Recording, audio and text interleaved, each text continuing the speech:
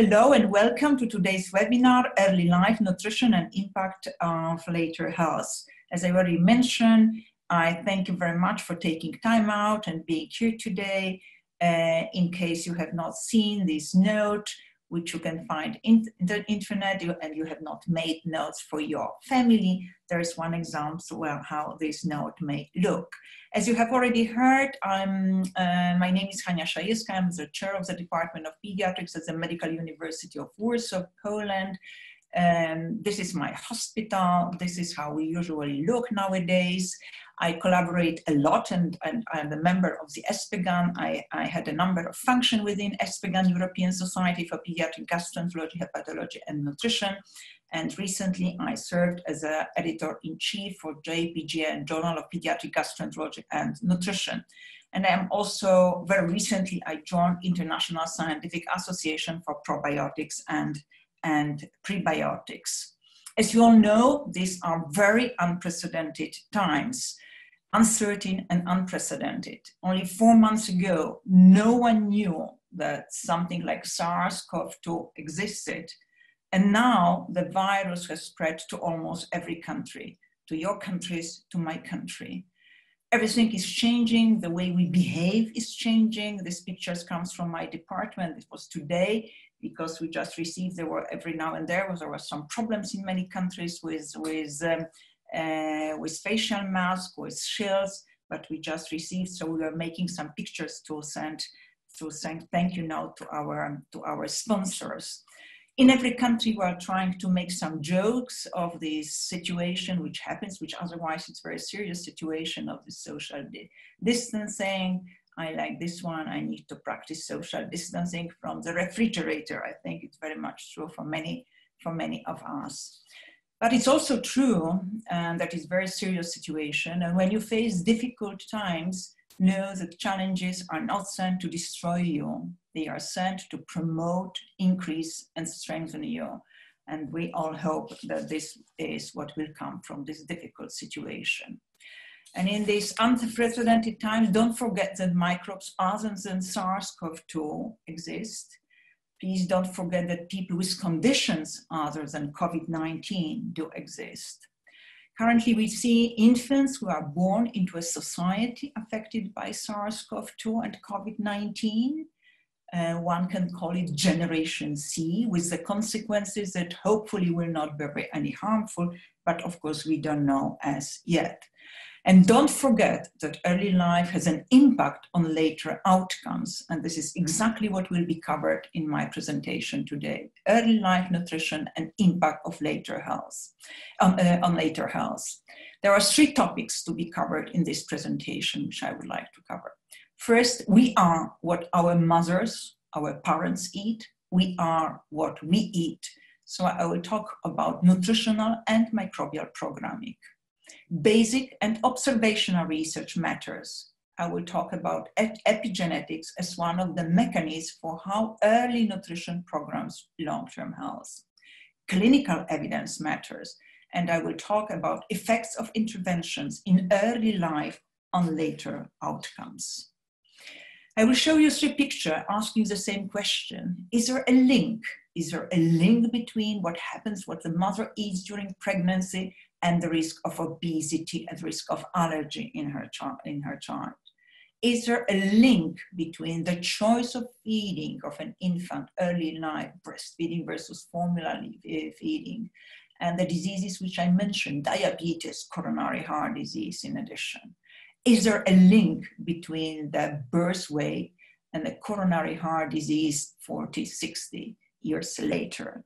And I presume the answer is yes, because the concept of early nutritional or metabolic programming is quite well known, which means that nutrition and lifestyle during pregnancy and infancy can affect a range of different bodily functions, and those program changes in the body increase the likelihood of some diseases in later life. And this early metabolic programming of long-term health and disease has another also term, developmental origins of adult health and disease, or DOHAT. It's called DOHAT hypothesis. But it's not only nutritional programming which is important, also early microbial programming is important.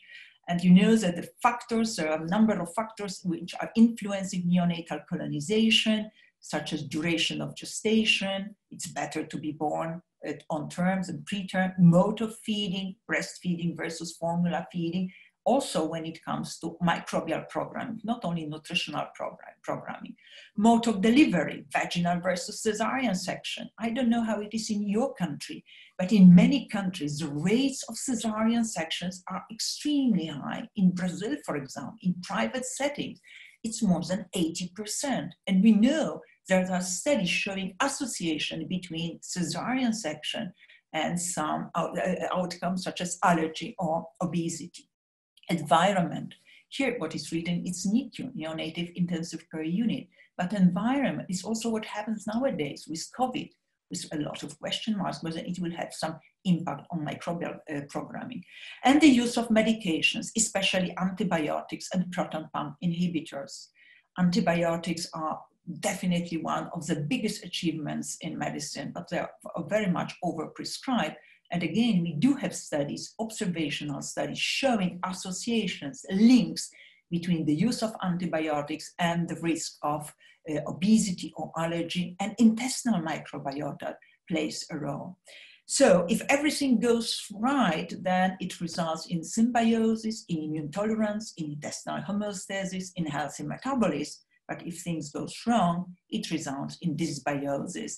And currently, there's really a lot of diseases which are being linked, their pathogenesis is being linked to dysbiosis, alteration in the number and function of the microorganisms, mainly in the gut. But then people are asking the question, is programming really possible, this nutritional and microbial programming? I really like this quote from Thomas Huxley: "The great tragedy of science, the slaying of a beautiful hypothesis by an ugly fact." And fact in medicine is nothing more but evidence, and a lot of people are working on evidence. This is one of the projects which looked at early nutrition, what is happening early in life, and there are consequences, mainly on overweight and obesity. It was funded by the European Union. Professor Bert Koletzkov from Munich was a leader of this project, and our department had a chance to participate in this project. And we were looking, one of the teams, there are many teams, but one of the teams that were looking at the effects of early nutrition on later outcomes. But how it all began, and you are probably aware of the Barker theory. The Barker theory states that the way an infant grows in utero affects its health in adults. And the Barker hypothesis derived from a historical cohort. And if you look at these maps, one which shows death rates of coronary heart disease in men late 60s, 70s, and infant mortality, you will see earlier, you will see a strong correlation between infant mortality because of intrauterine growth retardation, because of low birth weight infants, because of premature birth, and coronary heart disease, also other diseases, type 2 diabetes, hypertension, etc., in middle age. So it was like the metabolic programming by fetal undernutrition, one of the first studies, if not the first study, of which has documented this. Of note, it's well supported when it comes to higher income countries, but not so supported by evidence from low income countries where there is quite high infant mortality, but death rate as of today are still much lower from coronary heart diseases, are much lower than in high income countries. But for than in high income countries, but for high income countries, definitely this Barker hypothesis seems to be very true. Another observational studies which are important for our discussion are observation during famine, Dutch famine 44-45. There were serious food shortages and a major reduction in daily food intake over a 6 month period, almost by the end of the Second World War, which had significant impact on the offspring of women who were pregnant at that time.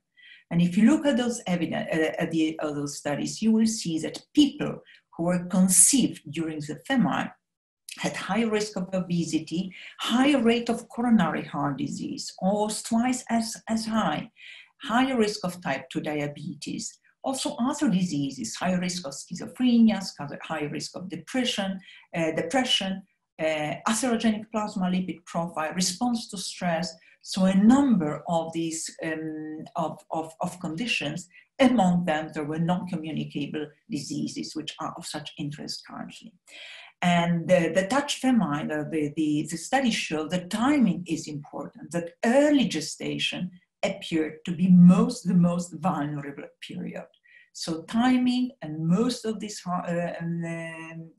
harmful effects was observed when early during pregnancy.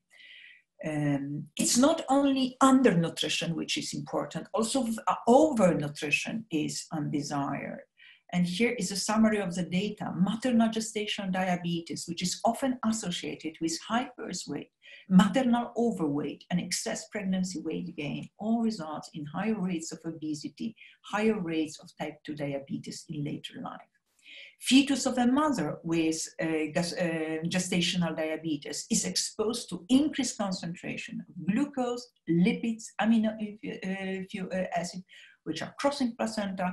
They cause hyperstimulation of the fetal pancreas, hyperinsulinemia, and eventually contribute to fetal overgrowth. So fetal overnutrition is also undesired.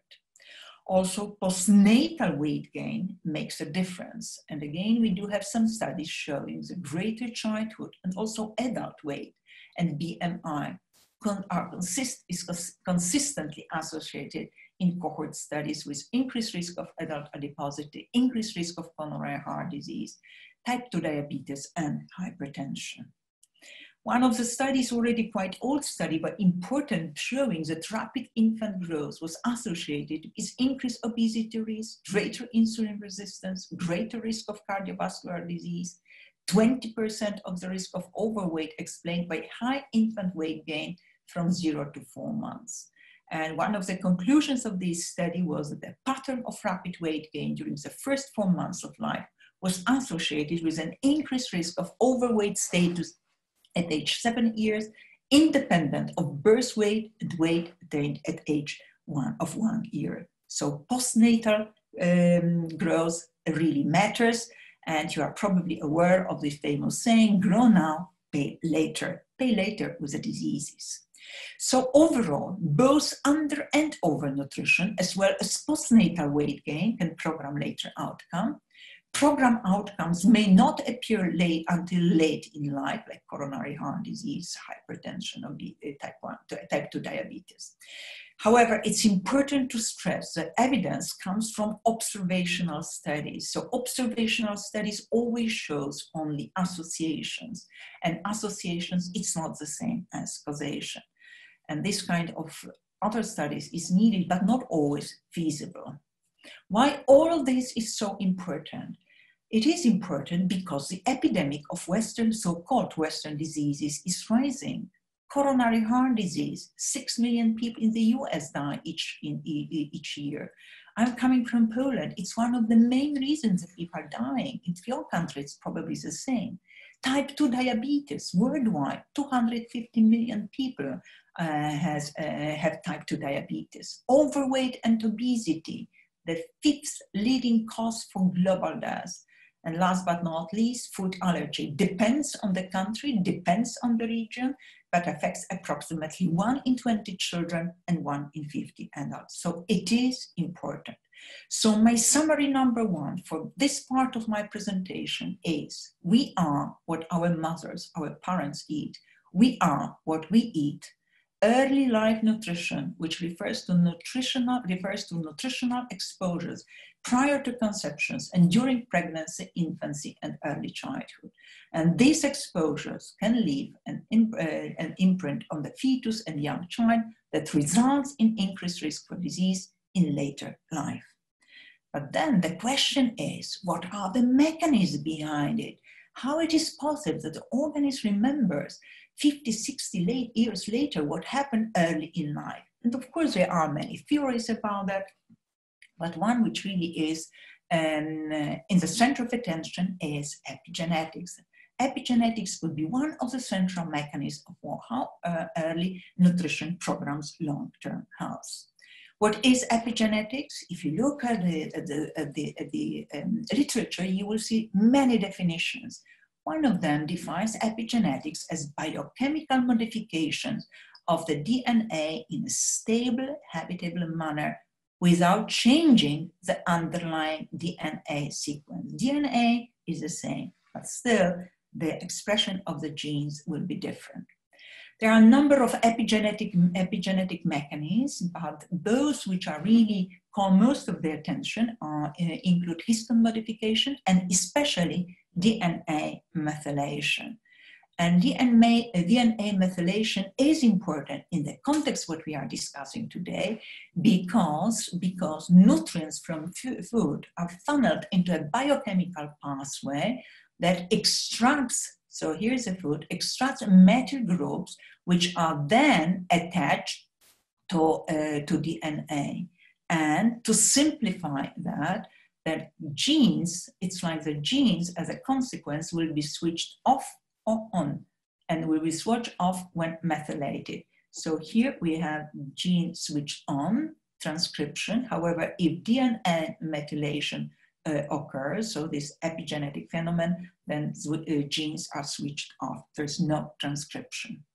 And now I would like to show you the animal model. I really like this experiment. I hardly ever in my presentation show animal model, but this is really something which is very convincing. So I hope you will follow me now. So those two mouse are genetically identical, but as you can see now, phenotype is completely different.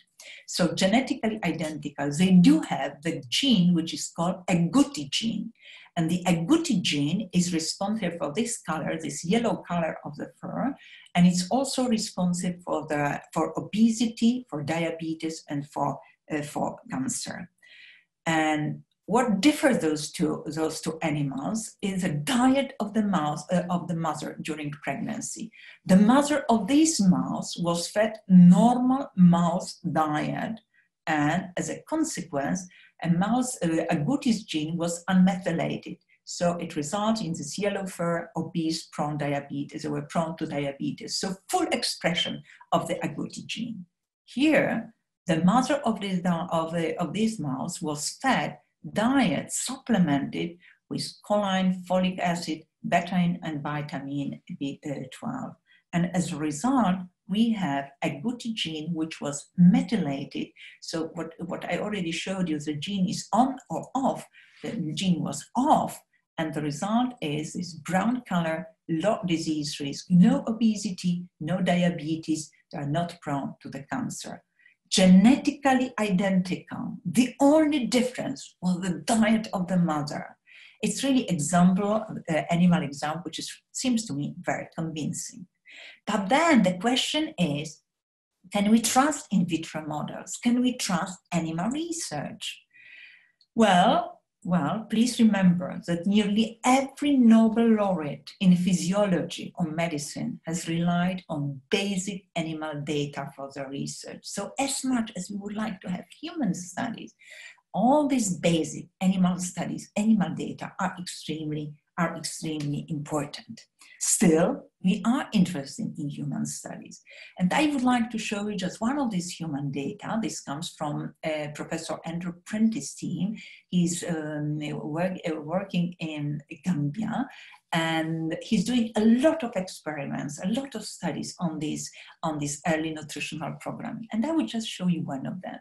So this is the area, I think that these pictures were taken by Andrew Prentice. This is the area where he is living during the harvest season. So everything is green, there's plenty of food, etc., etc. And this is a picture taken at the same place during hungry season. And they were looking at birth season and adult mortality. And what has been shown, that births during the annual hungry season versus the annual harvest season resulted in a significantly greater risk of premature adult mortality. This is a harvest season, this is a hungry season, and these are the survivors. So you can see really a huge difference between those two. So this is one of these observational human studies which are so important for us to understand that early nutrition is really important when it comes to later outcomes. So my summary number 2 from this part of my presentation is that basic and observational research matters. Studies suggest that epigenetic dysregulation is an important mediator in the development origins of health and disease, so the whole DOHAT concept. And of course, I showed you some of the data, mainly observational data, and further high quality research is needed to better understand the underlying mechanism. As frustrating as it is, further research is needed. And we also need more human and interventional studies. And in the third part of my presentation, I would like to talk about these interventional studies. I really like evidence, like many of you. I really like evidence-based medicine. I really like randomized controlled trial. And I really would like to see if there's early interventions do have any impact on later outcome. When it comes from evidence from randomized controlled trials, please remember that RCTs are not always ethical or feasible. Think ethical, not always ethical. Think about breastfeeding versus formula feeding. There is no ethical committee, nowhere in the world, which would agree to randomly assign infants after birth to be breastfed or formula fed. So we will always have some problems with this study design. We will not have real true randomized controlled trials. And the other problem, and this was Mary Futre and colleagues who addressed it already a few years ago in the articles published in Archives of Disease in Childhood, that with all these nutritional studies, there is one problem which is lost to follow up. Risk of attrition bias, lost to follow up, which results, I mean, especially if you have a study with a very long follow-up, 5 years, 10 years, or anything like that. If you are involved in any of those studies, you will know how difficult it is to keep the population for a year, for 2, but for longer is even more difficult. So it results in selection bias, in loss of power. And it's easy to say the study is underpowered, but it's not so easy to perform these studies. So keep this in mind. I would like now to focus on the effects of intervention in early life and later outcomes. And I will briefly talk about the interventions to increase breastfeeding and interventions to prevent later outcomes. First, I would like to talk about the Prebiotics study. It's a very well-known study to assess the effect, carried out randomized trial in the Republic of Belarus. And it was to assess the effects of breastfeeding promotion on breastfeeding duration and exclusivity, and of GI infections and respiratory infections and atopic eczema among infants. So it was not that infants were randomly assigned to be breastfed or not, but it was the regions in the country which there was breastfeeding promotion or no breastfeeding promotion. And if you look at the summary of the results, huge trial, cluster randomized controlled trials with more than 17 pairs, mother and infant. And the breastfeeding promotion intervention in Prebiotics was associated in infancy with reduced risk of gastrointestinal infections and atopic eczema. So there was definitely the effect. And at 6 to 5 years, there were some effects on IQ. Higher verbal IQ, higher performance IQ, higher full-scale IQ. But for a number of other outcomes, this breastfeeding promotion intervention was not associated with the positive outcome. So there was no effect in infancy on respiratory tract infection, and at 6.5 years, no effect on asthma, allergy, measures of adiposity, stature, blood pressure, dental caries, child behavior, and at 11.5 years, no effect on overweight or obesity or IGF-1 levels. So there were some effects, some positive, but not for all outcomes, but still an important study showing that breastfeeding promotion, at least for some outcome, is beneficial. I already mentioned that I was part of this early nutrition program, project, which was funded by the European Union, once again, led by Professor Bert Koletzko from Munich. And we were looking at the effects of early nutrition on the risk of obesity, on various outcomes, but especially on the risk of overweight and obesity. And this is one of our systematic review, which we publish, which we perform within this early nutrition project. We look at various nutritional intervention or exposure in infants and children aged up to 3 years and their effects on subsequent risk of overweight, obesity, and body fat. And this, what I'm showing you now, is a systematic review of systematic reviews. And if you look at the breastfeeding, there was a consistent association of breastfeeding with a modest reduction in the risk of later overweight and obesity. The odds decreased by 13% based on high quality studies. However, residual confounding cannot be excluded. These were never randomized control trials. Another intervention which we looked at, which was lowering protein content, which was promising. For complementary feeding, there were no consistent evidence of any of the association of any intervention and the effect of overweight and obesity. One of these interventions, which is very often discussed, is lowering protein content. And we look again in more details on these interventions. So we look at we know that protein intake may influence important health outcomes in later life. So our objective for this systematic review was to investigate current evidence on the effects of formulas with different protein concentrations on growth, body composition, and later risk of overweight and obesity. And we identified 12 randomized controlled trials, and perhaps the strongest evidence comes from the European Childhood Obesity Project, a CHOP study. And these data from this large randomized controlled trial showed that consumption of lower protein formula, this is what you can see here, results in weight for length, which is similar to breastfed infants and significantly lower than what you can see in infants fed high protein formula. And this is exactly for BMA. Again here, this is these are breastfed infants, and this is a lower protein formula. And also those children were followed up to 6 years, and you can see again the difference between breastfed infants and low protein formula group, and higher risk of obesity in children up to 6 years in high protein group formula group. You can ask, of course, what is the mechanism behind this? And the early protein hypothesis is that increased protein supply results in increase in the concentration of insulin-releasing amino acids, such as branched-chain amino acid, leucine, isolate leucine, valine. It results in increased concentrations of insulin and insulin-like growth factor 1, and consequently in increased weight gain and increased adipogenic activity. This was also part of the CHOP study published by the same team. As for every study, there were some strengths and limitations of the data. The strengths of this data is that it's a randomized controlled trial with large sample size, multinational design. There are 5 countries, including Poland, taking part in this, with a long follow-up period.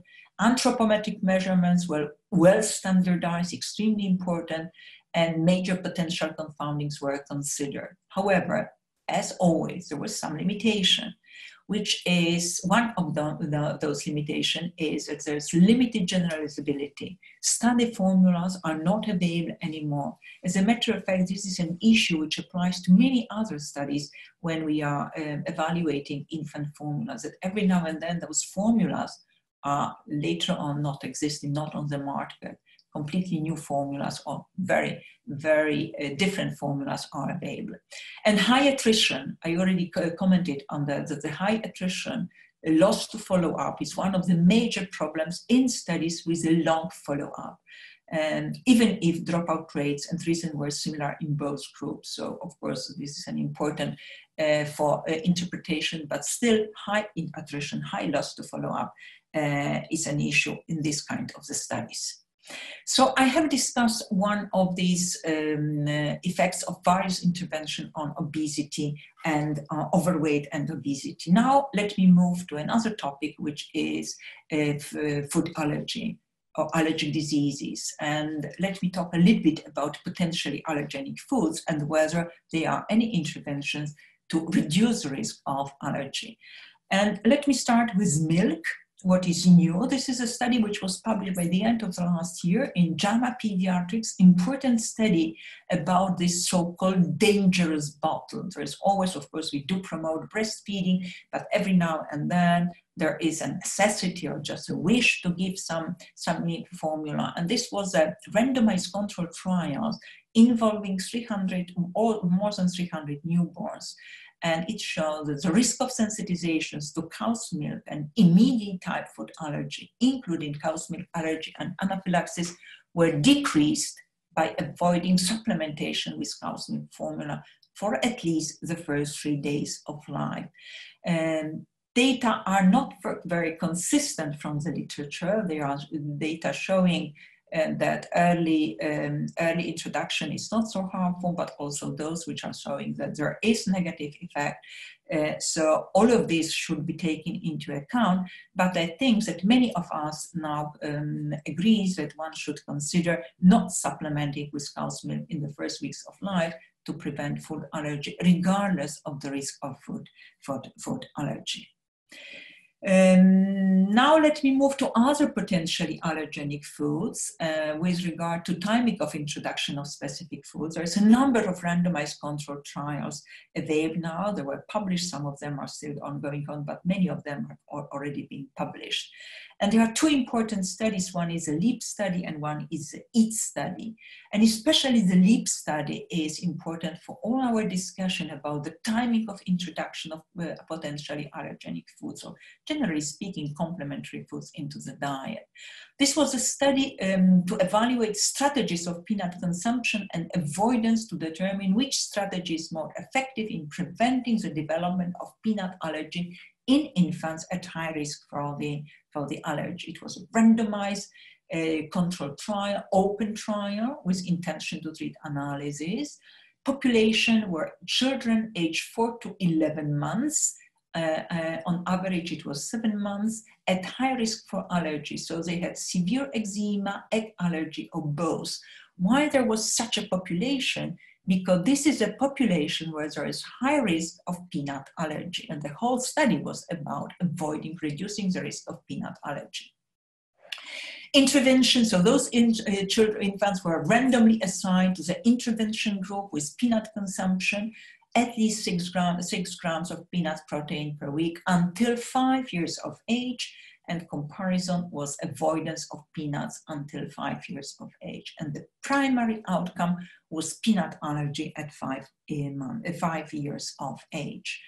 And here are the results in skin prick test negative cohorts, skin prick test positive cohorts. In both cohorts, I will just show you some of the most important results.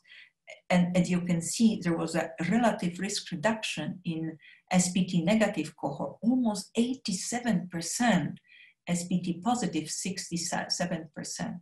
But if you look at the effect size, it's really a huge effect size, which I would say was quite simple intervention, early introduction of peanuts, of course, in the form which is acceptable by infant and young children.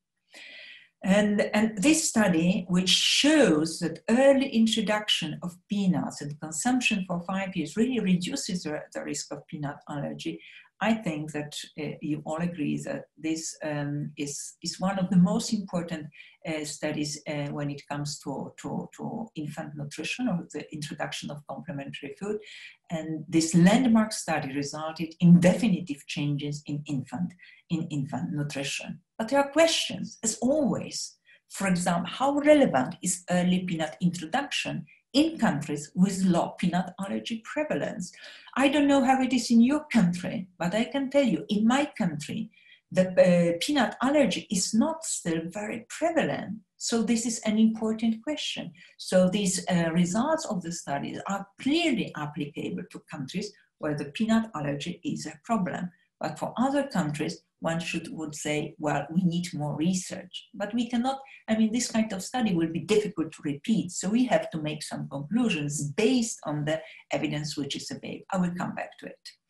Another important study is the EAT study. And here in this study, they look not at high-risk population, but they look at the general population.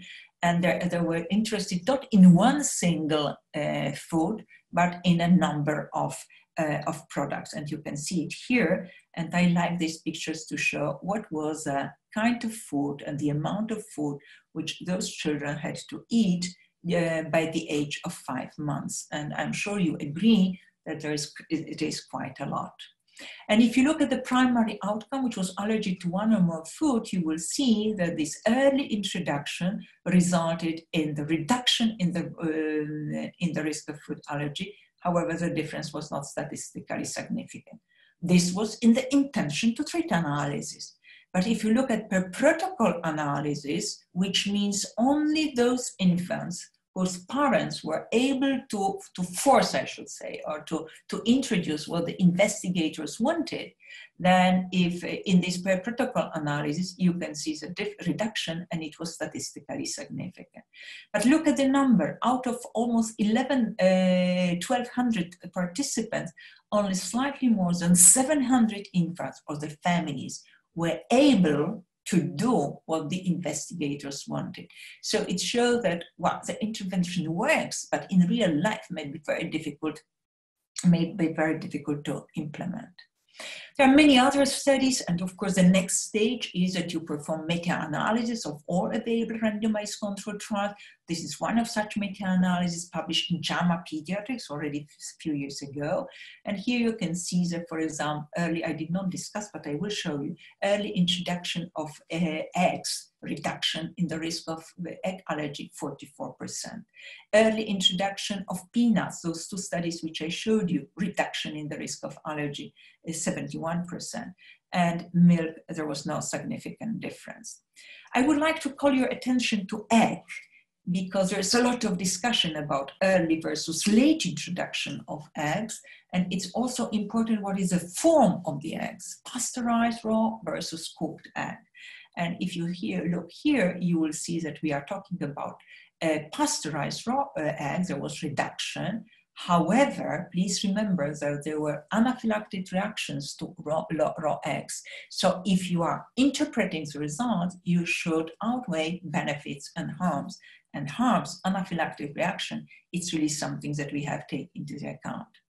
Cooked eggs, hard-boiled cooked egg, there is reduction.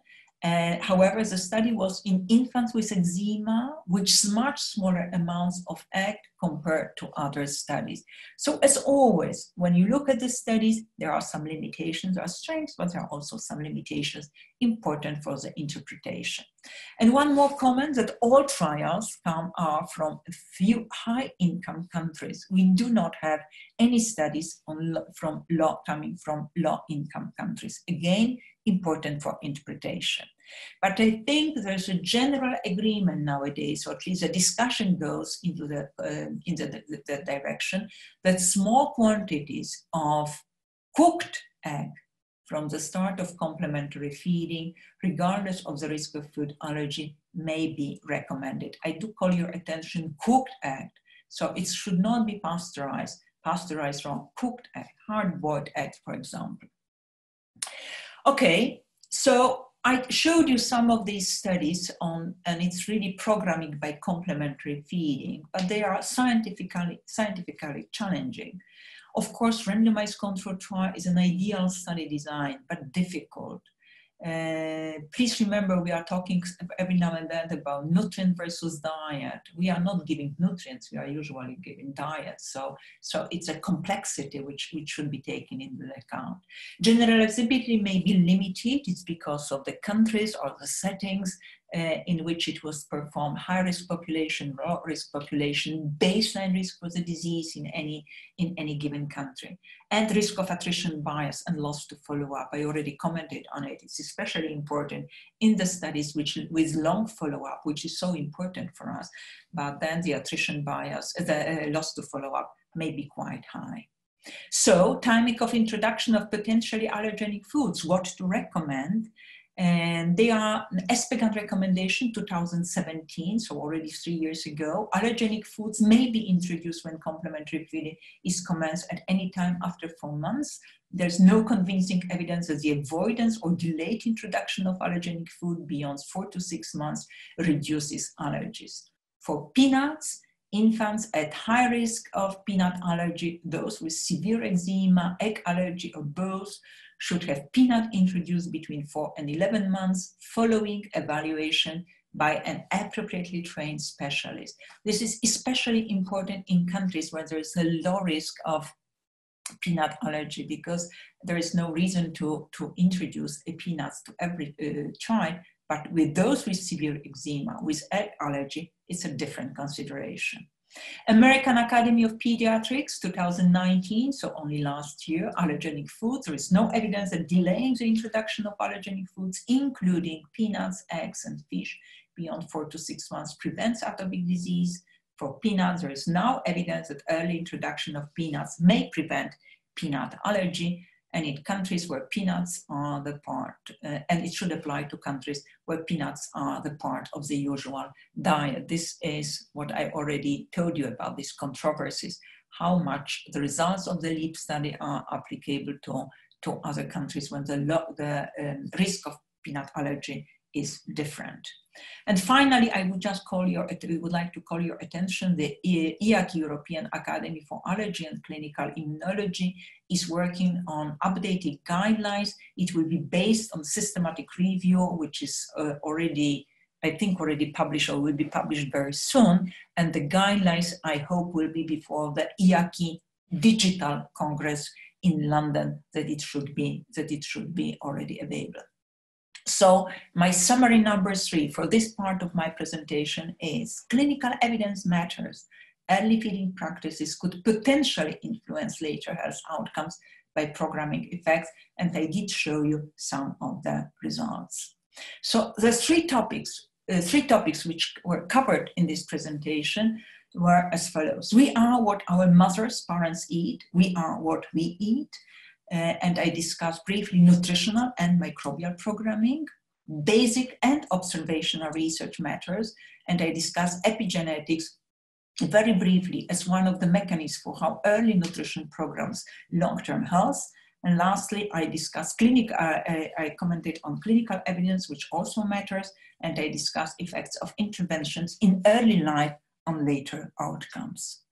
But as George Bernard Shaw said, science never solves a problem without creating 10 more. And it also applied to the topic which I discussed today. There's a number of questions, a number of challenges, and I'm sure you will have some questions as well. What is the extent of early life programming? What are the relevant nutritional exposures? Which one of them are really important? What are the critical time periods? Perhaps there are different ones that we are discussing at the moment. What are the underlying mechanisms? I just discussed one of them, epigenetics, because there is a lot of studies, but is there different mechanisms equally important? Is there a unifying concept? Are there differences between deficit and surplus situation? What are the most effective interventions for preventing or reducing adverse programming effects? There are other challenges, methodological quality of available evidence. A lot of evidence, it comes from observational studies, which are showing associations, but they are not proving causation. Lack of robust diagnostic criteria and an adequate control group in many of the studies. Most of the evidence is from high-income countries. So then the question is of applicability to middle or low-income countries. How relevant is early peanut introduction in countries with low peanut allergy prevalence? I already commented on it. Still, it's difficult to say more studies are needed because we cannot repeat it again and again. So we have to make our conclusions based on what is available.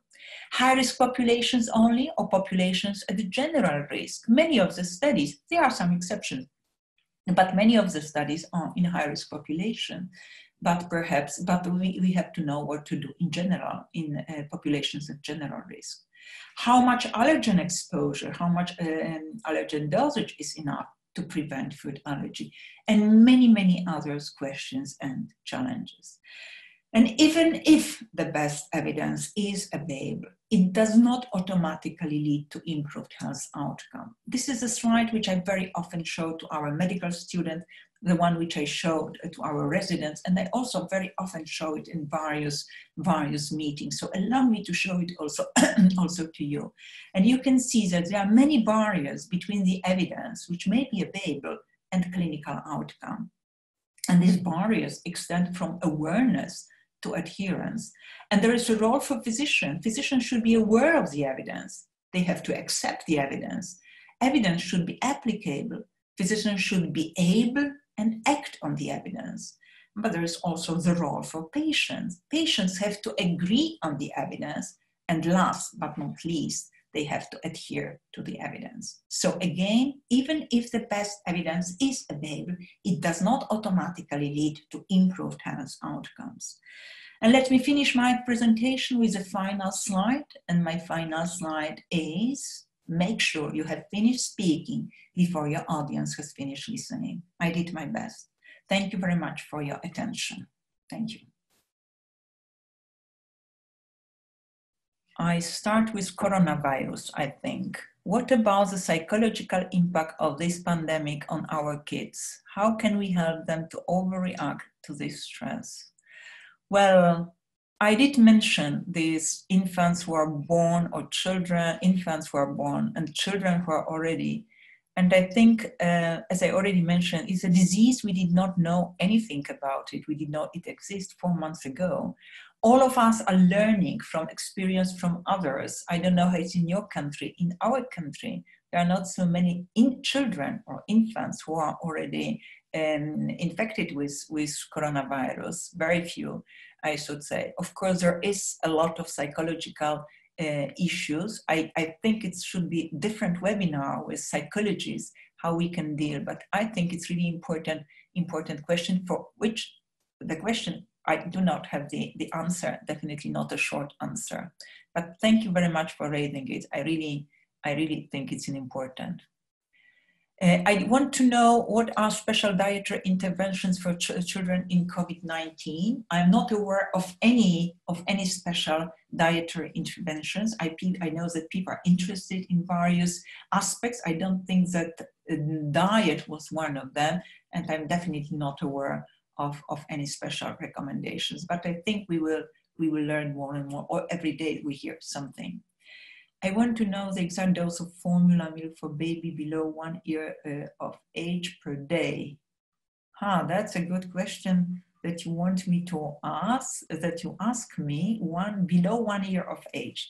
I can tell you how I teach the students when they ask me what is the amount, the volume, and how to remember. I don't know whether I will answer your question, but it's always the months in the middle. So if there is a 4 months old infant, it's 140 milliliters.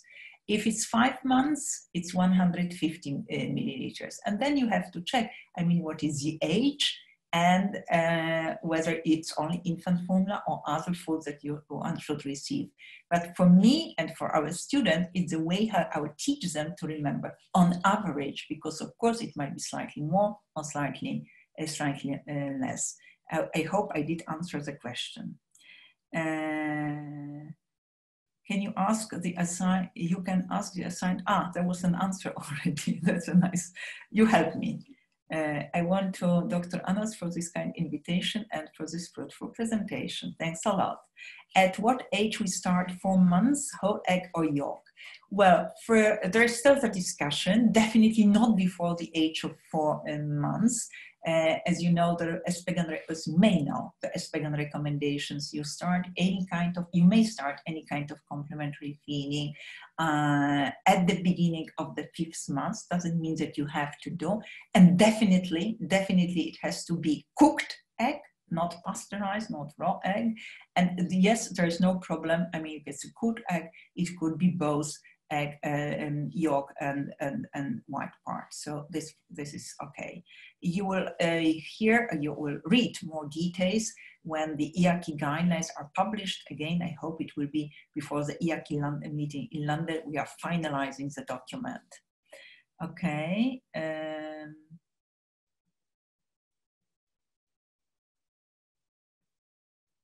We know that immune tolerance is one of our targets during early nutrition programming, and during the coming years, it will be the main objective with the current situation of COVID-19. From your point of view, is the developing the infant immunity is based only one human milk component or its multi-components? I think definitely immunity is a multi-component issue, and many interventions or many things that we are doing for infants can contribute to immunity. And definitely breastfeeding is something that we have to promote. We don't have any data for COVID as yet, but it's absolutely clear to me. And I can tell you, I'm part of the ISAP, as I already mentioned, and only yesterday we had a conference call and we were discussing whether or not we have any data when it comes to for example, probiotics and viral infections.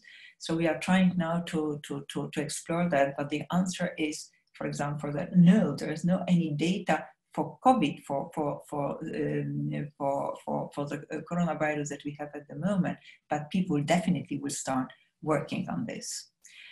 These are studies about early food introduction in the frequency of allergy rhinitis. I think it was addressed in some of the studies. I don't remember the data, but I don't think that any of the intervention, because allergic rhinitis is not something that occurs very early, so it's later in life, and not so many studies have this longer follow-up. As far as I remember, there is no any intervention that would really reduce the risk of allergic rhinitis when it comes to nutritional intervention. Hi.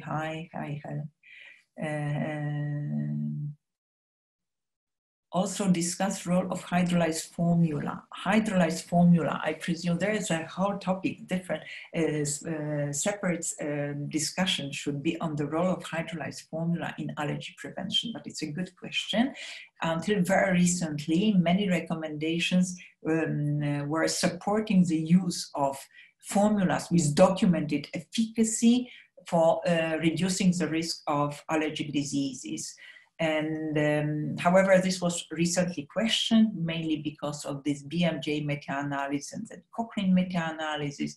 This will be also addressed in the IACI guidelines.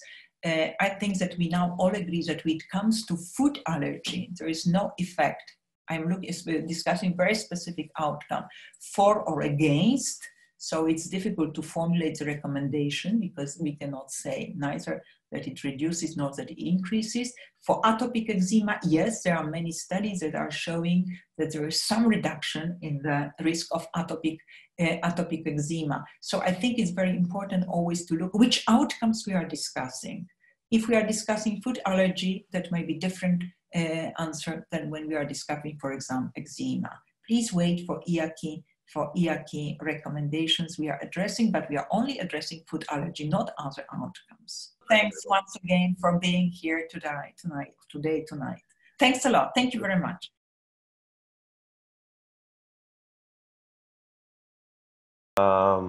This is Dr. Eslam El-Baroudy. I'm a consultant pediatrician, Sheikh Khalifa Medical City and Cairo University.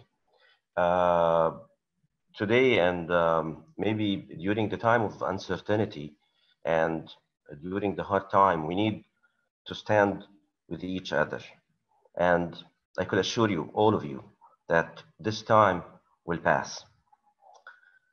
So hence talking about something like that. So we need to talk about the immunity, how to modulate, how to reduce the infection.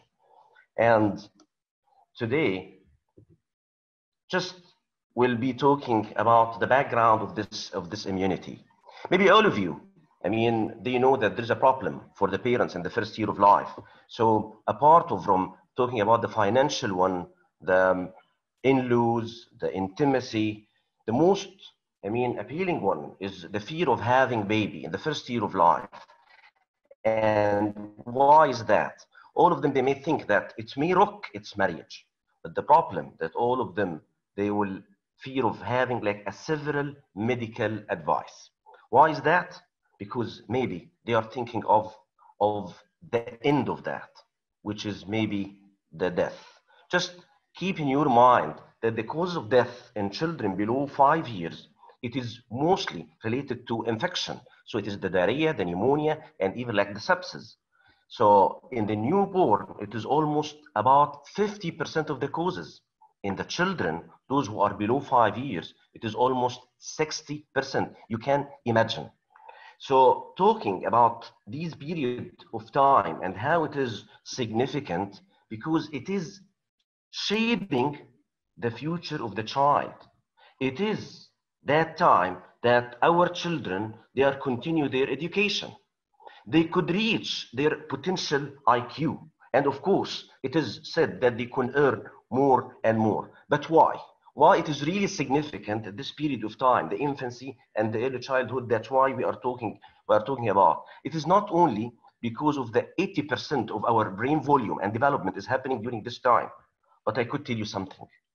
During this time, if it is developed well, then you are able 10 times, your kid is able 10 times to overcome a life-threatening childhood disease.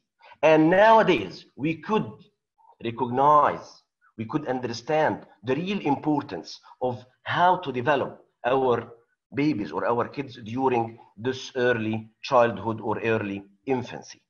So talking about that, it does mean that I'm talking about overcoming the life-threatening event or infection. It does mean that I'm talking about the immunity. Of course, it is not only the immunity that it is developing during the infancy and the childhood. You could see that it is the brain development, the general growth, or whatever. But I could tell you that about 60% of our immunity is developed till the age of the 3 years and 80% by the age of 5 years. This could tell you how important the infancy and the childhood during the development of our immunity. So talking about infection, it is not only about having that we could guard against the infection like later on by having like an antibiotic. This is like a hospitalization. Why not to be a preemptive? Talking about the immunity. So that's why talking about infection, it does mean that I'm talking about the immunity. It is the other flip of the coin. They are the two flips of the same coin, infection and immunity. Please keep it in your mind.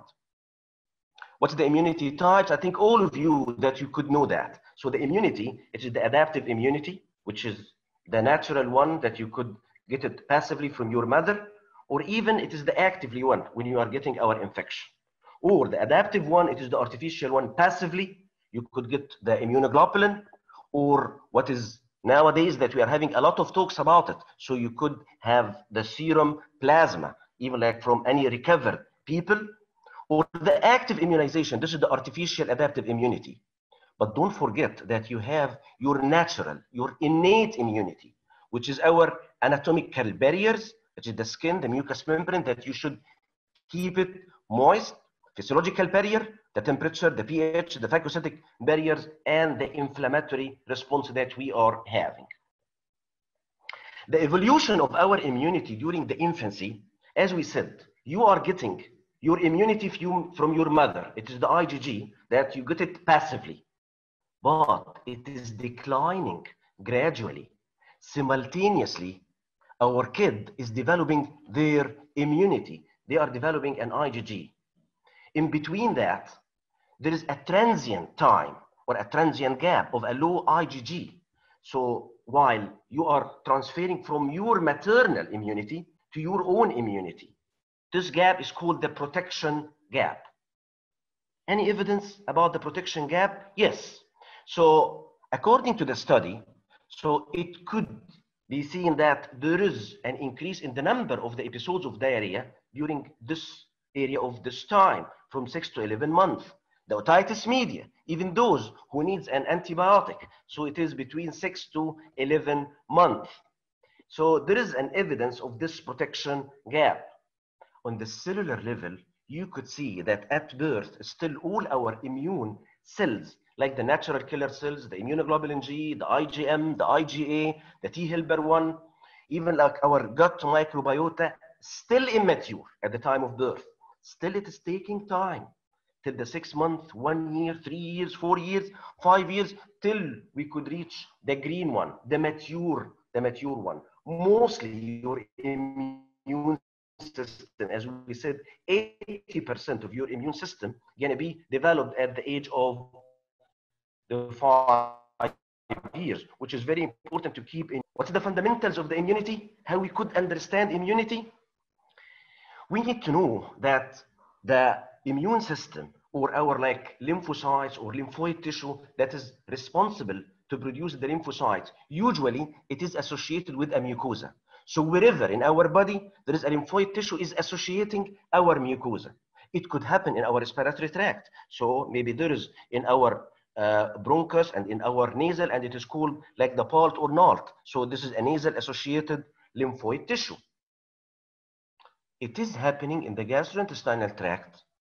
And surprisingly, you could know that 70 to 80% of our body lymphoid tissue that is responsible to produce our lymphocytes or our immunity is found in our GI.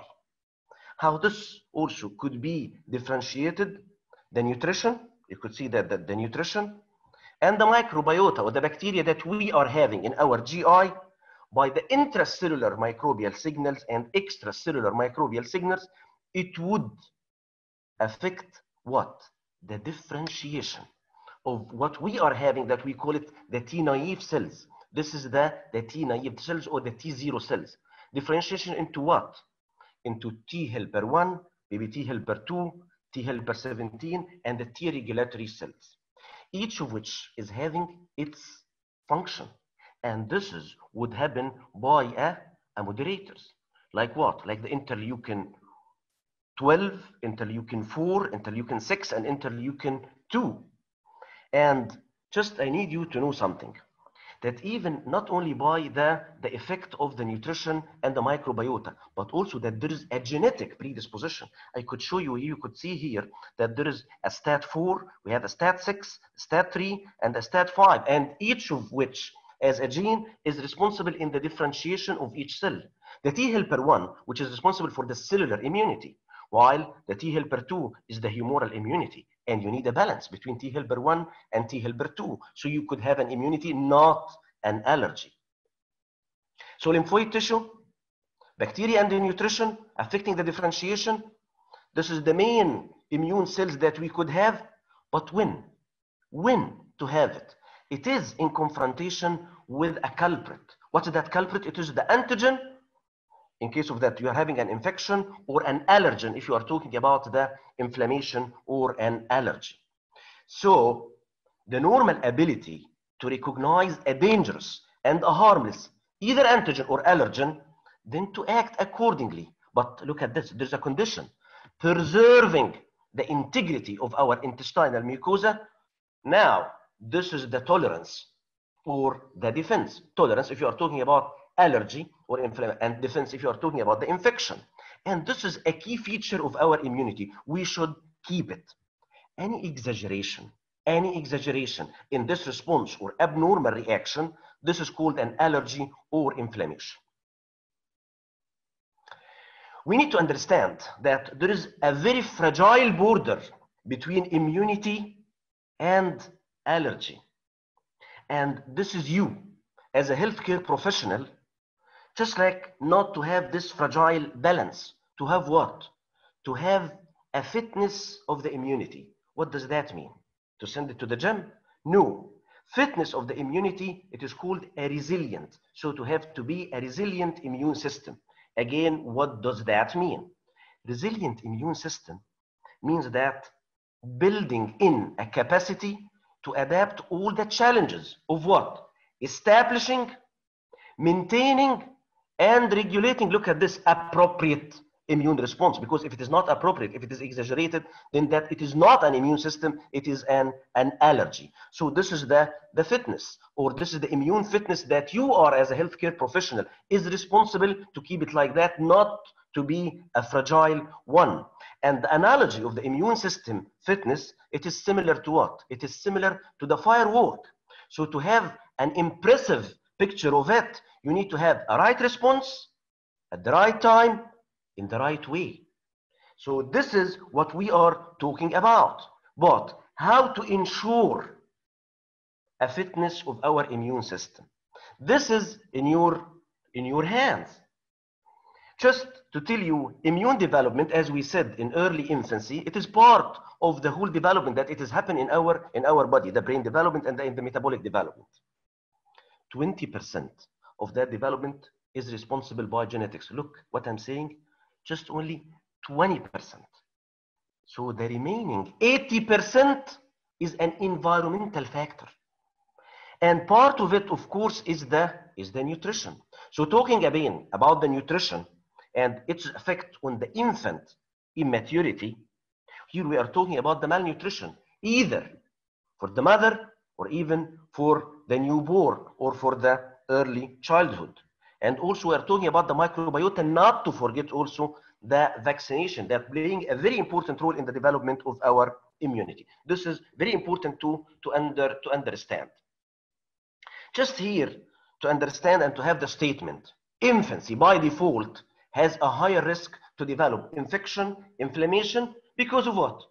As we just said, because of the immature immune system and still not fully developed the digestive system, which is really responsible, or we could consider it as an immune organ. This is very important. So again, it is in your hand as a healthcare professional to boost this immune system during the infancy. So just like to do that, we know that during this period of time that there is a rapid growth and the development. So it does mean that there is a specific nutritional requirement. And it is crucial for you as a healthcare professional to ensure that every mother and even the children have an access to what? To any nutrition? No. Look at this. To optimal nutrition. You have to know that not all the nutrition are of the same. So you are the one who's going to choose the optimal nutrition. This is the start during the rapid growth, during the development. It is the start. And always remember, when there is a right start, there is a bright future. This is what we have to keep in our mind as a healthcare professional. This is really very important. So you are telling me as you are a healthcare professional, you need to do something. It is in your hand. What is in my hand? You should tell me what is in my hand.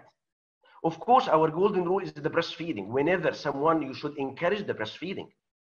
Whenever someone is not in a breastfeeding, maybe you need to convince him, just like to return back to the breastfeeding. If not, then at that time you have to choose an appropriate formula and of course the complementary feeding, and to build up a healthy nutritional habits, practices, and look at this, to safeguard against deficiencies and infection. The base is the breastfeeding and the complementary and the appropriate formula if you are not having the breastfeeding. For what? To have the proper immunity. This is very important to be understood. And talking about the breastfeeding, having a proper immunity, why we are saying or talking about something like that? Because when we are talking about the breastfeeding or the breast milk, it is said that those who are breastfed, they are less vulnerable to have a risk by 42%. Why? Why we are saying something like that about the breastfeeding? Look at this. This is the constituents of our breast milk. This is the components of our breast milk. And all of them, they are working together in an orchestrated manner, which is very important to know. Our breast milk is affecting the whole aspect of our health. It is affecting the immunity, the growth, the gut health, and whatever. Talking today about the immunity, what specifically may affect our immunity? It is the macronutrients like the proteins and the long-chain polyunsaturated fatty acid, the LC-PUVAs, and of course the human milk oligosaccharides and the bacteria. Always remember, our breast milk is not sterile. Still, it is having the beneficial bacteria. So talking about the macronutrients and about the LC-PUVAs, so this is the evidence for the omega-3 and omega-6, the DHA and the ARA. So the conclusion from that, the impact of the LC-PUFAs for the early nutrition on the allergic manifestation, DHA and ARA supplementation, which is started in every formula, I think by the year of 2001, it was associated with a delayed onset and reduced incidence of upper respiratory tract infection and even a common allergic disease up to 3 years of age. What else other than that in the breast milk? We have talking about the human milk oligosaccharide, the prebiotics. This is something unique to our breast milk. You could see that cow's milk is lacking this human milk oligosaccharides. Maybe it is just only 0.1%. And just to show you, if we are having like a tracer or a marker, so this is the difference. So how much we are having an HMO prebiotics in our breast milk and how much in the cow's milk.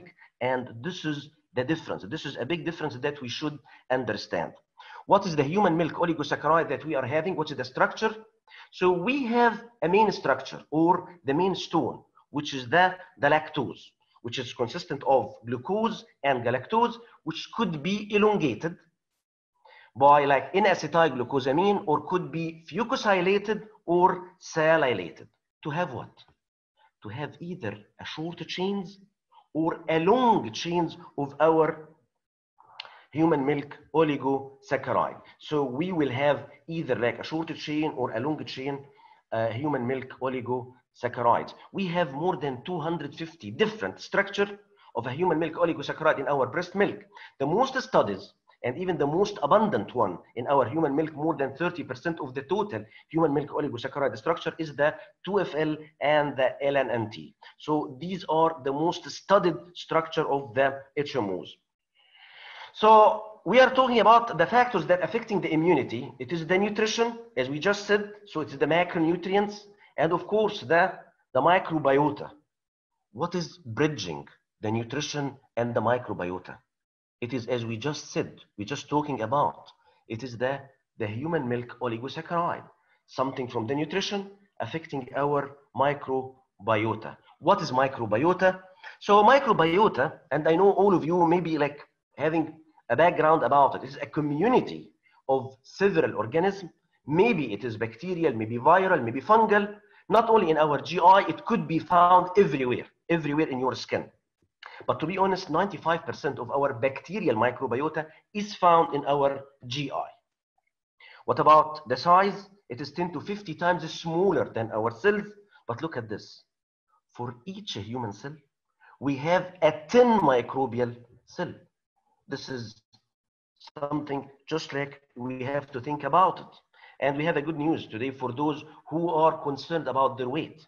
If you are concerned about your weight today, so the good news is that you could deduct 2 kilograms from your weight, because this is the weight of the microbiota that you are carrying with you everywhere that you are going. So this is the weight, and we have more than 100 trillion organism or a microbiota organism. That's why Alana Collin has said that we are just only a 10% human. The remaining, the 90% of our composition is a microbiota. So maybe they are the basic. They are the basic and we are the parasite. Having or talking about the microbiota or the bacteria, so we have a good bacteria, and this is what we call it the symbionts. Like what? Like the bifidobacteria or the lactobacilli. And we have a bad bacteria like the Campylobacter or like the Clostridium difficile, and this is called the bathobiome. This is the diversity, to have a good and a bad bacteria in several sites. If you have a good bacteria more than a bad bacteria, this is what we call it a symbiosis. If the bad bacteria is more than the good bacteria, this is what we call it a dysbiosis. What is your aim from this diversity? Your aim is to have a symbiosis, to have a more good bacteria. This is what you are aiming for. Why I'm talking about that? Because rich or balanced bacteria or symbiosis, it equals normal immune system. It equals proper differentiation of our lymphoid tissue. While the poor or unbalanced bacteria, it would have a bad and an ugly scenario. The bad scenario that you may develop a lot of inflammatory or allergic disease like celiac disease, inflammatory bowel disease, irritable bowel syndrome, obesity, type 2 diabetes. So this is a bad scenario. Still, we are not talking about the ugly one. The ugly one is to having a leaky gut syndrome. What's that leaky gut syndrome? So you will end up having an autoimmune disease. It is related to an over or exaggerating immune response, like the multiple sclerosis, Hashimoto thyroiditis, the systemic lupus, the rheumatoid arthritis, our immunity in early life. This is very important to understand. Is there an evidence regarding the microbiota and the immunity? Yes. So this is published in the National Institute of Health. And they said, or stating that microbiota has an intrinsic regulator of all immune responses. This is very important. So talking about the microbiota, and that if we could handle our microbiota, then we will have the symbiosis. You will be safe of not developing this bad or ugly scenario. So what is in your hand to do other than the food? We said, okay, that the breastfeeding is the base. But if you're gonna choose something for formula or during the weaning food, is it the prebiotics? Is it the probiotic? Is it the fecal transplantation that could affect our gut microbiota? Is it the antimicrobial or all of the above? Yes, all of them could affect our gut microbiota and could reach us as symbiosis. But this is in a by a specific manner. And we have to study some of them. Today, we are talking about the prebiotics. Multiple definition. Then we are reaching to 2017. This is the revised definition. So it is a substrate that it is selective. Look at this, selectively utilized by host microorganism. So it is a food for a specific microorganism, But the condition is that it's supposed to confer a health benefit. If it is not providing a health benefit to the host, then it is not a prebiotics. So this is very important. And they said it is not only just a carbohydrates, even more than that could be considered as a prebiotics. The concept of the prebiotics, just to understand it, that it should survive the acidic condition of our stomach, then evade the digestion from the small intestine, then selectively to be fermented in our colon to stimulate a limited number or the beneficial bacteria, such as the bifidobacterium or the lactobacilli. So this is the concept. What is the aim of the fermentation? It is converting the food from the indigestible form to be a digestible form, and maybe it could remove the toxic material that it may be there. So just like to avoid any confusion between prebiotic and the probiotic, just remember that pre by E shouldn't be eaten unless in colon. This is the concept of the prebiotic. This is the summary of the whole story of the prebiotics. What is the commonly used prebiotic? These are the commonly used prebiotic. But the most studied one is the GOS and FOS mixture. It is more than 30 studies about the GOS and FOS, more than 55 publications. There is a positive effect on our infant microbiota, as we said, how to handle the microbiota. And not only on the microbiota, but also there is a positive effect on the clinical health outcome. And there is an evidence base about this effect. What is the GOS-FOS prebiotics? So the GOS-FOS prebiotics, so we have the GOS1, which is the galacto-oligosaccharides. And this is from a natural origin. This is the short chain. And we have the fructo-oligosaccharide, and this is from a plant origin, to make the long chain. If you could remember that in our human milk oligosaccharide, that we are having a short chains and we are having a long chain. So we are having a short chain and a long chain in a ratio of a 9:1. A ratio of a 9:1. Is that remind you something? If you remember the human milk oligosaccharide, as we were talking or we just mentioning, so it was like a long chains and a short chains and a different types of structure. Is it equal to the infant nutrition with this GOS and FOS structure or mixture? From the prebiotic point of view, yes, it is. So the infant nutrition with GOS and FOS is almost the same as the human milk prebiotics. Do we have an evidence for that? Yes. We know that the human milk oligosaccharide in our human milk has an effect on the microbiota, so it is increasing the number or the diversity or the symbiosis of what? Of the bifidobacteria and the lactobacilli. This is what we call it the bifidogenic effect. So we have a study to show is that prebiotic or whatever the prebiotic is having the same effect similar to the human milk oligosaccharide or not. So we have the breastfeeding group, then we have a two group, the controlled one, which is not having the GOS and FOS, so having like a formula without GOS and FOS, and the other one which is having the GOS and FOS. Then we are getting the fecal sample with a 3-day interval. So then at that time, we're having at day 0, then 4 weeks, then end of 6 weeks.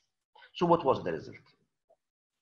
The result that the colon microbiota in infants fed with GOS and FOS having like more likely breastfed infant, the same significantly, the same signature, the same diversity with a higher percentage of the bifidogenic bacteria.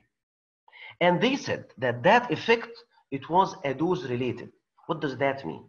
So in the same study, they were giving like even like the two groups. Some were getting like a 0.4 and the other were getting a 0.8 gram per deciliter. Those who received a 0.8 gram per deciliter of GOS and FOS were having a higher bifidogenic effect. What else?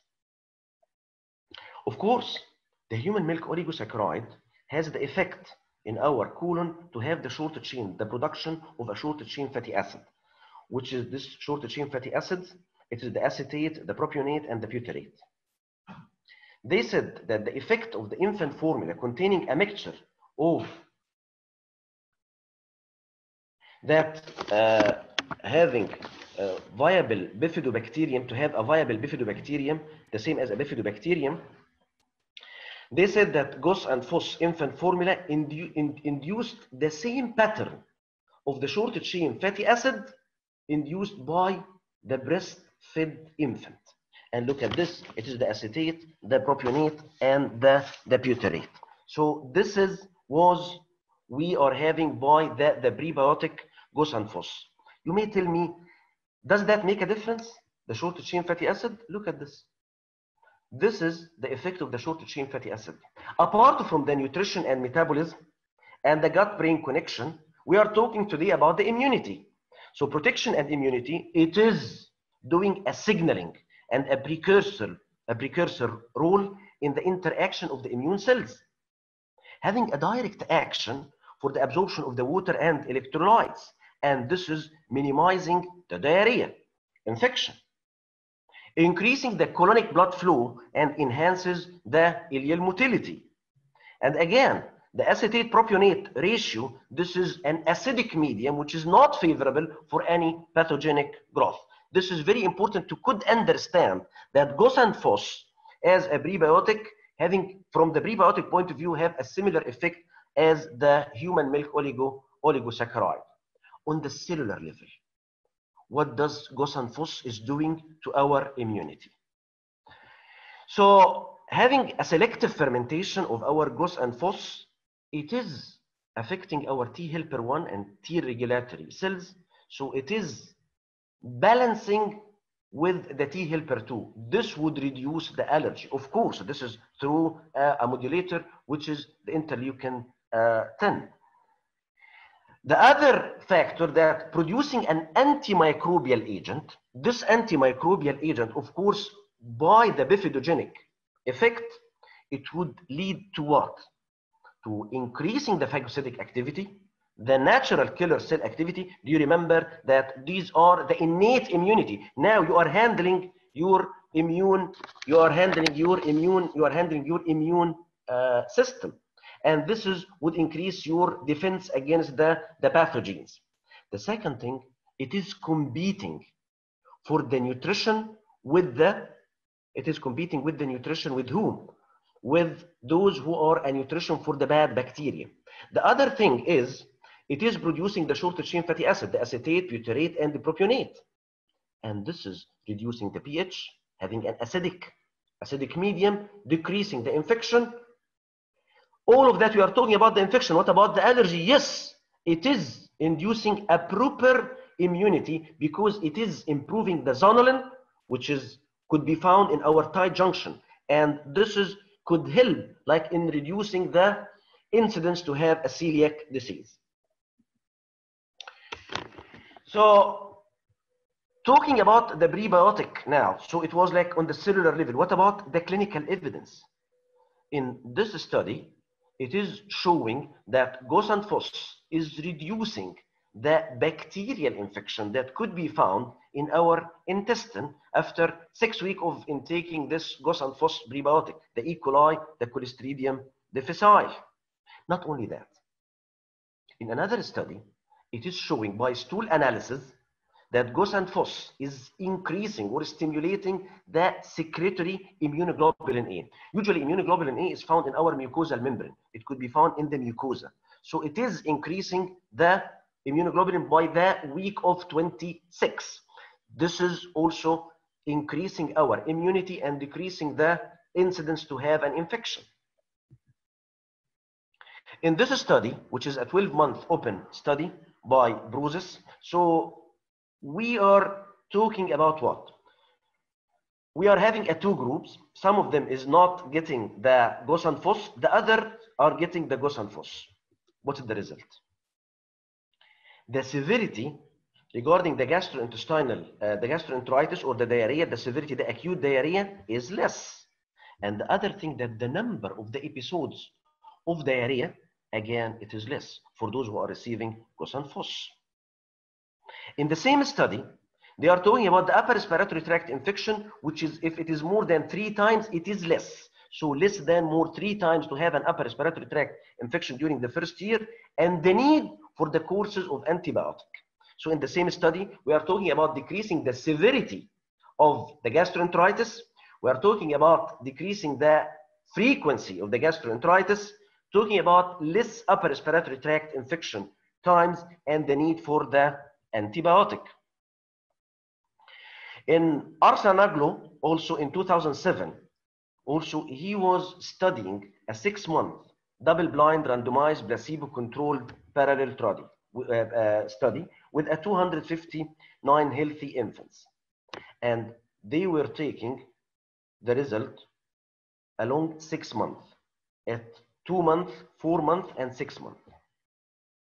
What was the result?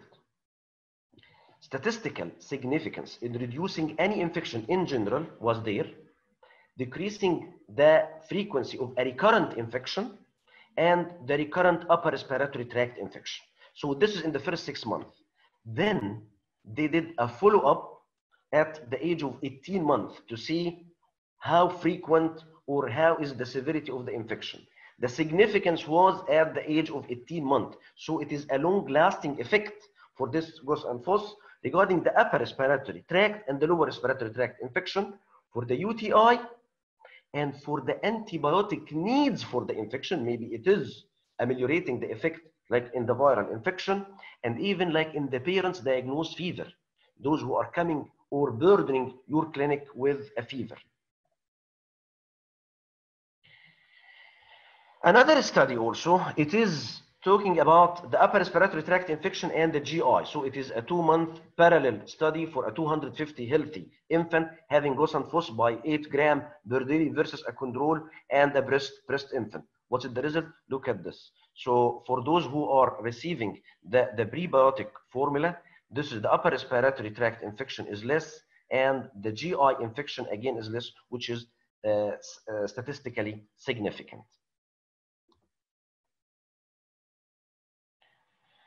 Gos-and-Phos also was studied in the growing up milk, supplemented with these prebiotic plus an LC-PUVAs, to see the effect on the infection for these young children. So they are 767 healthy infants fed with Gos-and-Phos and LC-PUVAs versus a normal control without these things. For how long? For 52 weeks. So this is a randomized, double-blind, controlled, parallel, multi-country interventional study. Why I'm saying that? Because there was a significant decrease in the confirmed infection for those who are receiving the prebiotics and the LC-BUVA. But when they are prolonging the study over these, over a long period of time, and hence we could say that there is no gained result unless a sustainability. You need to sustain whatever that you are choosing for a nutrition so you could have the result. This is very important to keep it in your mind. So this was the conclusion, that the use of formula supplemented with GOS and FOS and LC-BUVAs reduces the risk of infection for those children attending in the daycare centers. The prebiotics having also an extra miles. What does that mean? We were talking about that the prebiotics is affecting our microbiota. This is the bifidogenic effect. It is increasing our immunity either directly or indirectly. We were talking about that even on the cellular level. They are decreasing the allergy. They are increasing our short-chain fatty acid production. And we have seen what's the effect of the short-chain fatty acid. But not only that. Whenever that you are giving this prebiotic, you are tackling the immunity. You are boosting this immunity, you will get an extra effect. So as if that it is buy one and get the other free. You will get a GI tolerance, a metabolic effect for the blood glucose and monitoring and the blood pressure, for the growth, increasing the growth and decreasing the weight. So this is an extra miles also gonna be happening with a prebiotic function. And talking about the immunity, we could never ignore the situation that we are in, and as if that we are saying that this is the talk of the town. According to Zishner, and he's the co-author of what we call it a commentary article. This is the commentary article. This is about the pediatric involvement in the COVID-19. And he noted that the worst outcome were in the children, if you are categorizing them as an age group, was among the infants.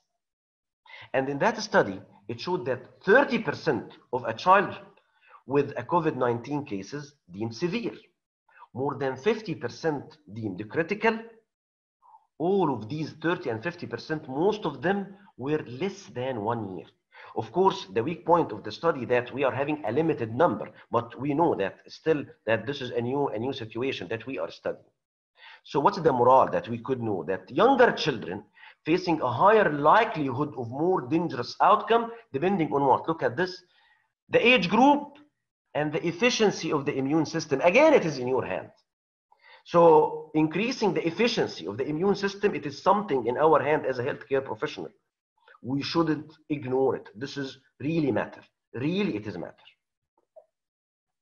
And just before the end, we have two conclusions and two messages. So the first conclusion, that every time that you need to have a healthy outside, it should start from your inside. If you have a proper immunity, you will have a healthy kid. So please take care of the kid's immunity. This is very important. The second conclusion, as a healthcare professional, in our hand is a nutrition. Nutrition, it does mean, as we have said, it is the nutrition, it is the microbiota, and it could affect our immune function. It could elevate our immune function.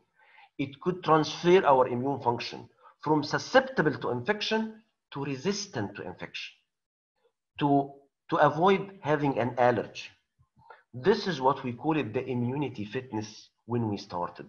It is in your hand not to have a fragile border between the immunity and between the infection. It is in your hand. How you are doing that? The nutrition, it is GOS and FOS prebiotics, and of course a symbiosis by whatever possible that weapon that you could have in your hand. And my message, it is easier to build strong children, which is in our hand now, than to repair a broken man. And the second message, as everyone is saying, stay safe and stay home. Thank you.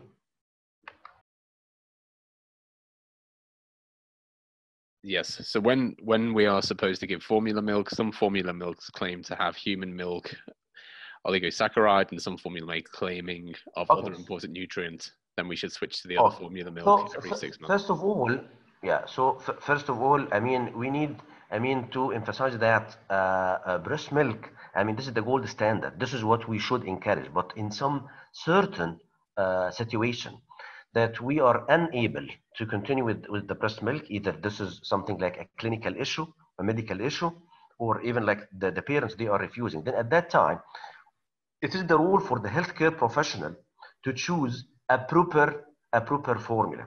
So the proper formula is whatever is just trying to bridge the gaps between the formula and the breast milk, or trying to mimic the breast milk even in its structure or in its function, then this is supposed the one to be chosen. And today we were like just explaining, so whatever like the ingredients in our breast milk, whatever the ingredient is having like a great impact. So you should keep in your mind whatever ingredient is having whatever impact, and then you can choose that. Excellent. And the next question, can normal microbiota cause disease? Normal microbiota. Can normal microbiota cause disease? No, I mean, the normal microbiota, this is the aim. This is what we are looking for. So if you have like, if you are fulfilling a criteria for someone who's having like a normal vaginal delivery, and that he is developing or growing without like any antibiotic, without any infection, having a proper, having a breast milk, then he is developing the proper microbiota, or what we call it the symbiosis. And then at that time, he is deviated from having something or having like any disease or any infection. This is very important to understand. Even for those who are having a dysbiosis, we are trying to amend it to be symbiotic, not a dysbiotic. Fantastic. And I think time for one final question. Just bear with me one moment. Here we go. Is there a good relation between increased immunity and defiance of COVID-19? Increase immunity? Yes. Is there a relation? Is there a good relationship between? Let us put it in the proper way. So I mean, you need your proper immunity, or to boost your immunity, or to have a proper immunity in general, so you are guarding against whatever infection. COVID-19 is one of them, but we couldn't say specifically that boosting the immunity at that time would prevent you from having a COVID-19. It is a multifactorial, but in general, of course, boosting your immunity, you will be more prepared to guard against any infection, including the COVID-19. Okay, thank you for that. And I think the final question, which is, can we add prebiotics for babies who suffer from immune deficiency? For the immune deficiency, this is very important. Okay, so if you know, that this prebiotic is really could go to the good bacteria, and this would boost your immunity, then at that time you could do that. In general, sometimes that we are refraining from adding a prebiotic for those who are immune deficient, unless that we are making sure that maybe that this is specific prebiotic. So there is a specific action for each prebiotic. Then at that time, you could take your decision.